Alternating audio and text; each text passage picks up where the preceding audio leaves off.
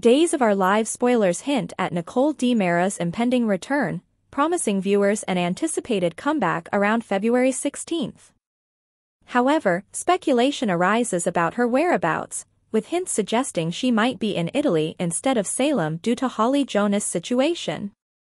Despite the distance, romantic gestures between Nicole and EJ DiMera are expected, particularly as EJ goes to great lengths to assist Holly, even moving Nicole to tears with his kindness. As Holly's condition shows improvement, EJ's heartfelt efforts continue, including thoughtful Valentine's Day gestures. Their bond deepens amidst Holly's struggles, showcasing a special connection despite uncertainties about their romantic future. Meanwhile, the Horton House Blaze storyline unfolds with Clyde Weston's retaliatory actions, posing threats to Chad DiMera's loved ones. Amidst the chaos, tensions rise between characters like Chad, Everett Lynch, and Clyde, leading to dramatic confrontations and perilous situations. As the storyline intensifies, secrets unravel, alliances form, and characters face unforeseen challenges, promising suspense and intrigue for Days of Our Lives fans. Welcome to a Pastime shows, where the drama unfolds and the stories captivate. Join us as we delve into the intriguing world of Days of Our Lives, revealing the untold tales and hidden truths behind the headlines. Days of Our Lives spoilers: Holly's stepdad goes above and above as Nicole returns following EJ's astounding gift. According to spoilers for Days of Our Lives, Nicole DiMera will soon make a comeback. Given that Nicole is once again mentioned in spoilers for Days of Our Lives, it appears that viewers of the show might anticipate seeing Nicole return on television around February 16th. Naturally, there's a chance Nicole won't be in Salem when we see her again. If Nicole decides not to leave Holly Jonas' side at her new institution, she may be spotted on a set in Italy instead. However, since there would still be romantic festivities in progress by Valentine's Day, Nicole might take a quick plane trip back to Salem to visit EJ DiMera. It's possible that EJ will fly to Nicole in place of him and add to his recent repertoire of incredible great gestures. Nevertheless, according to Days teasers, Nicole will be moved to tears by EJ's kindness and the consideration with which he has assisted Holly. Nicole may receive updates on new physicians and treatments that EJ has covered, or information similar to that.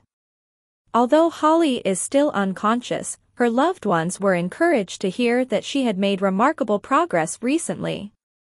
Holly might receive a Valentine's Day gift from EJ that includes her favorite band's song or something else she might be able to detect, even while she is unconscious. In any case, Days spoilers indicate that Nicole will become emotional as she expresses her appreciation, which could result in some touching moments when they get back together with EJ. Nicole will always be appreciative of EJ's assistance because he has truly gone above and beyond for Holly's sake. Even if Nicole and EJ aren't really in love, they still have a special bond and show that they care for one another. But because of Jude Brady's paternity and the Sloane Peterson Brady storyline with the stolen baby, major romantic changes are in the works. Be sure to tune in for all the shocking revelations and dramatic consequences.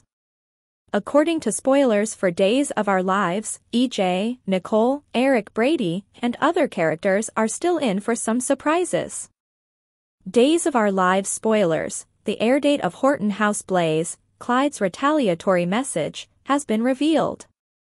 According to Days of Our Lives spoilers, Chad DiMera might soon come to the conclusion that it was a mistake to agitate Clyde Weston.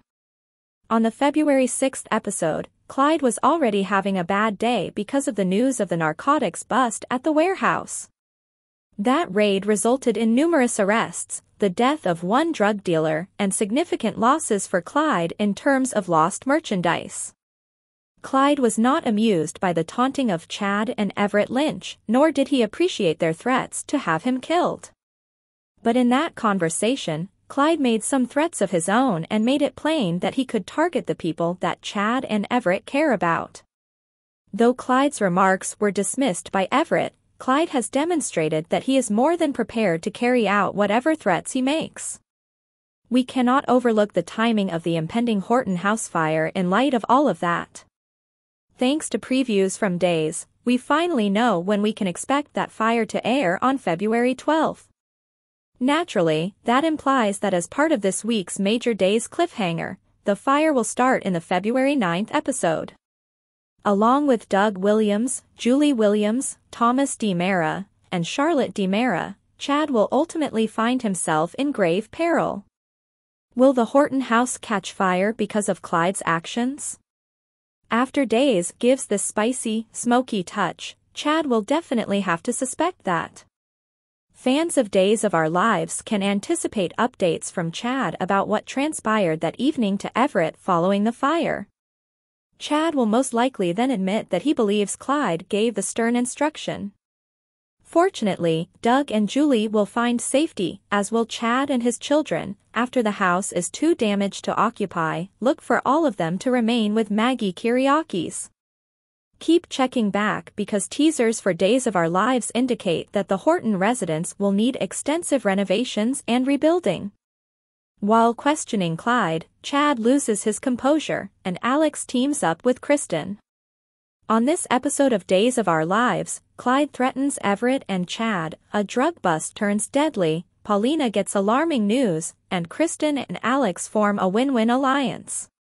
As soon as Kristen notices Alex walking into the square, she stops him. She informs him that Brady filled her in on all of Teresa's relapse. Enraged, Alex tells Kristen that Teresa simply slipped and begs her to go in peace. Brady seems to be concerned in Kristen in ways more than just her being his child's mother. Paulina informs Abe that her thoughts was calmed down by last night's actions when they wake up together in bed.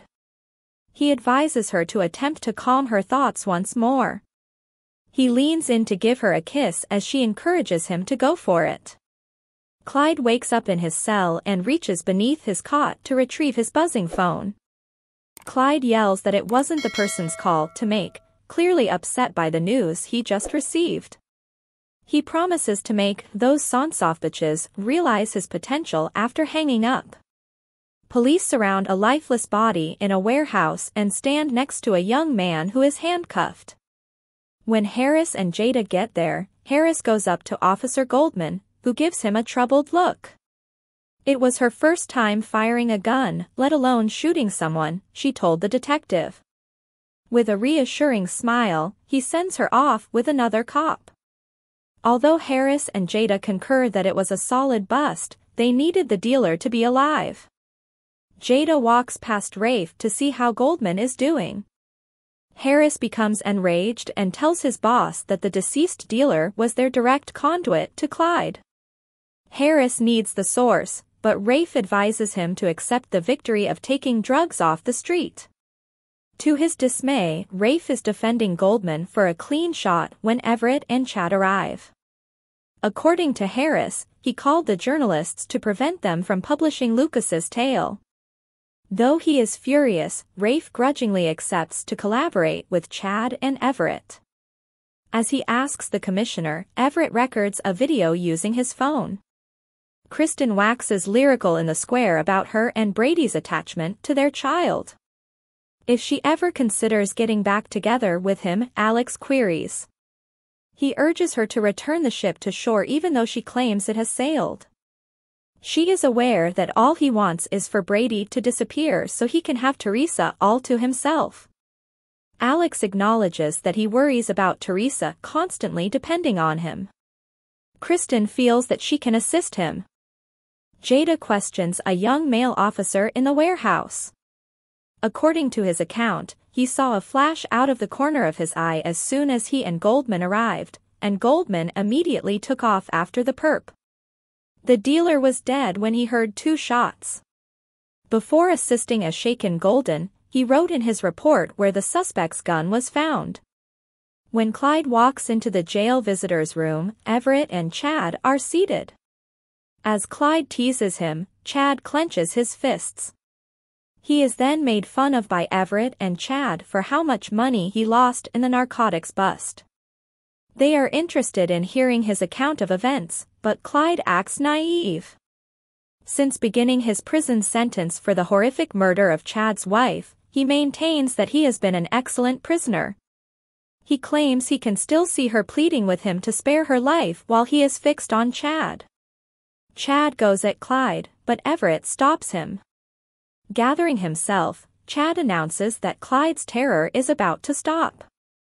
Chad will be quite happy to announce on his newspaper's top page that he has lost his wealth and influence. Afterwards, Clyde would languish in jail, never to be seen again. Rafe confronts Harris in the warehouse for keeping him in the dark about Lucas and the media. All Harris had to do was ensure the attack proceeded without a hitch. Rafe retorts that something went wrong. According to Harris, Goldman was a distinguished marksman in her academy class, but Rafe asserts that shooting at the range differs significantly from shooting in a professional setting. She will now have to see a therapist before returning to her job. Harris thinks that everyone will need to pitch in. Rafe laments that it's impossible to predict the consequences once the piece is published. Subsequently, Jada talks about her first shooting experience with a moved Goldman. As Jada and Rafe reassure Goldman it was a clean shooting, the other officer arrives. That may be, but Goldman finds it difficult to accept ending a life. Jada reassures her that she will overcome this. Kristen claims in the square that everyone will benefit if she is more involved in Brady's life and he is less involved in Teresa's. Is she ready to return to Brady? Alex wonders. She is unsure. She may find it difficult to experience constant hurt, yet she will always have space in her heart for him. Kristen informs them that in order to reach their agreement, they will need to communicate frequently. He gives her a position at Titan, where she will work closely with Brady. She will think about it. He also advises her to add family sleepovers and extend Brady's visits. Paulina informs Abe about Johnny and Chanel's wedding while she's still in bed. She receives a call from the hospital while she's preparing. Paulina informed me that the tumor had gotten bigger and that her surgery will now take place at the end of this week after we hung up. She tells Abe, taking a deep breath, that she would not let her fear to overcome her. He gives her his word that they will overcome this together. Clyde cautions Everett in Statesville not to remember what he learned today. He would be devastated if anyone in their immediate vicinity in Salem suffered harm. Before Clyde departs, Everett and Chad issue their own threats, unfazed. Chad draws in a deep breath. "This needs to end," he declares. "Let's get started," Everett says. When Goldman tells Harris about her shooting at the warehouse, Harris affirms that she followed process. He informs Rafe that they will need to approach Clyde from a different direction because he will seek payment from someone when he learns about this. John hides a secret from Marlena, and EJ plays with Stefan next on Days of Our Lives. For more of the latest updates and behind-the-scenes secrets from Days of Our Lives, make sure to hit subscribe and ring that bell. Stay in the know with every new release.